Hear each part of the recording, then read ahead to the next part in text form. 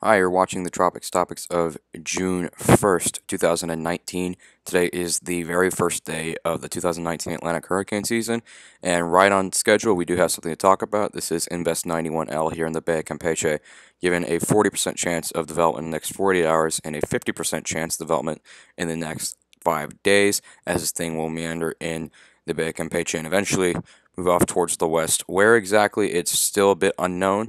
But that's what we're going to be discussing in this video. But first of all, let's take a look at the satellite imagery. This is the sector coming out of the Yucatan Peninsula. And you can see here's our system right here.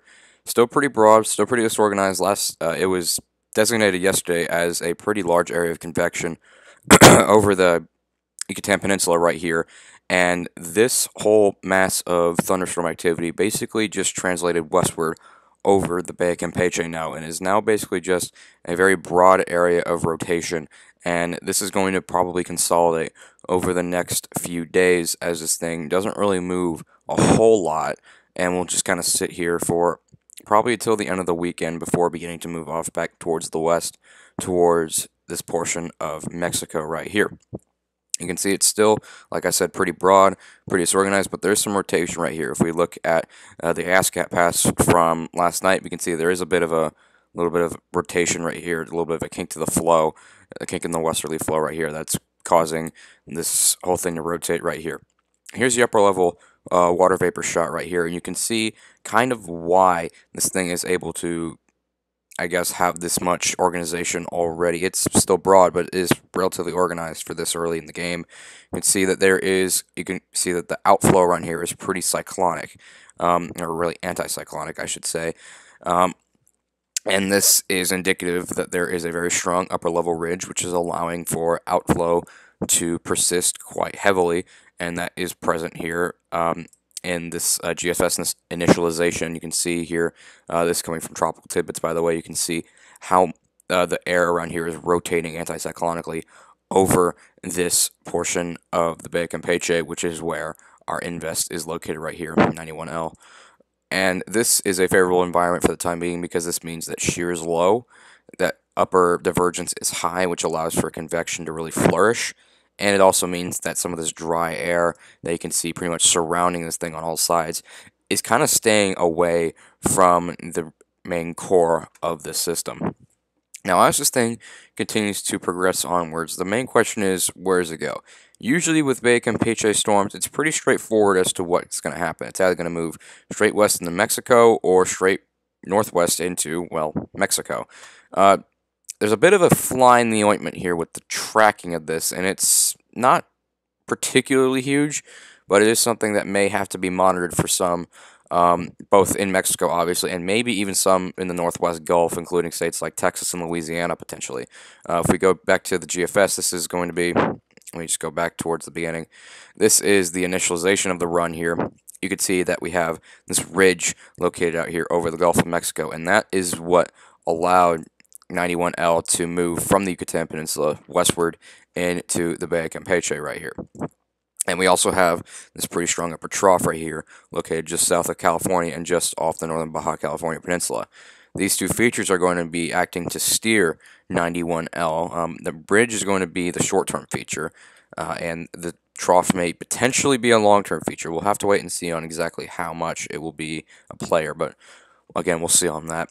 You can see the core of the ridge right here is centered over here in the southern Gulf. So now that the our invest here has moved further off towards the west, it's not able to be steered by this as much as you can see here in the model. You can see that the ridge does amplify here as we get into tomorrow night, but there's not really a whole lot to move our little system right here, even though this ridge is still pretty amplified in this area. You can see here we are on Tuesday. At this point, the model has our invest moving onshore around Veracruz, at least the Mexican state of Veracruz, Tuesday afternoon. And you can see this ridge right here strengthens even more around the Yucatan Channel and the southern Gulf, while this cutoff low right here, it's essentially a cutoff low, moves eastward and moves into Arizona and northern Mexico. Here's Wednesday morning. By this point, the model has a system onshore, but the ridge right here has moved a little bit farther to the north and has weakened, while this trough out here has continued to move east and is moving in towards the Concho Valley of Texas. And at this point, this is when some moisture from whatever is down here at this point. It could be a tropical storm. It could be just a disturbance still. Anything that comes from this could potentially be progressed northward. As you can see, the ridge out here is allowing for some northward flow on the west side, and this trough is allowing for northerly flow on the east side. So this would cause any moisture down here to flow northward into this portion of Texas and could bring them some pretty unwelcome rain at this point. You can see here by Wednesday night, the trough moves out into West Texas. The ridge kind of stays here, while anything left of the invest is kind of just sitting on shore right now, not really doing much of anything, with just some remnant low pressure right here, but not actually anything significant. The European, however, is more aggressive in wanting to develop this system. I'll show you the vorticity run in just a bit. Here's the initialization, still kind of generally the same thing. The ridge out here is centered over the Florida Straits, and the trough out here is centered just south of California. Everything moves along, and you can see that there's more lower pressure right here just along the coastline of the state of Veracruz. And as this trough continues to progress westward, it is a little bit farther south, and this ridge is kind of in the slightly farther north. And this slight variation will mean a lot because it really is more dependent on where the surface flow associated with 90L wants to develop. If it develops a bit farther north, it may have more of a chance to engage in this interaction. If it forms farther south, then it's likely just to move straight west of Mexico and be very short-lived. But either way, this is the European solution showing that it is going to be a bit farther toward the north. And even this model here has our low centered over the Concho Valley of Texas, and then our ridge right here, just centered north of the Yucatan Peninsula, and here's where 91L would be at this point. Now, I'll show you in the vorticity run in just a bit where exactly the storm is, and then here's Thursday night. The low is essentially located directly over Texas, and then whatever is left of the invest is actually right here, moving to the northeast into Louisiana, while this ridge starts to kind of retrograde a little bit off towards the west. You can see that here. It then centers itself over southern Texas, and then anything left of 91L is done. So here is the vorticity run I was telling you about. This is from the European model. This is from Weather Nerds, a great source if you ever get the chance to use it.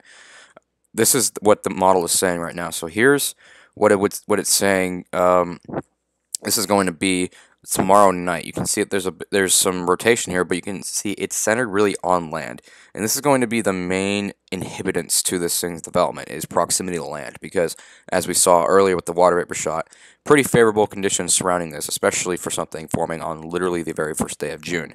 So it's in a favorable environment, but it just needs to stay away from land if it wants to develop even more. Now, here's what I was referring to. You can see it's on land, but then it comes northward. You see a little bit of a rotation start to get developing in here. This probably isn't a tropical cyclone just yet, but it's probably pretty darn close. And this is going to be Monday night here. Here's Tuesday night.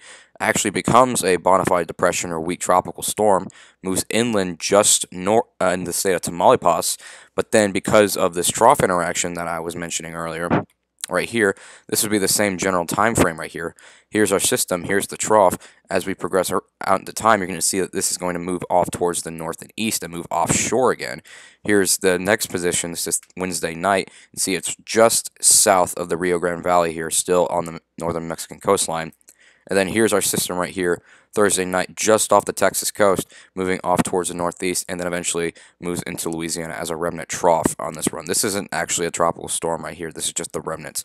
But either way, this is going to bring some pretty heavy rainfall in this area. The GFS isn't, as we said, it wasn't as robust with the system, so rainfall here isn't quite as high, but the European model is quite the opposite.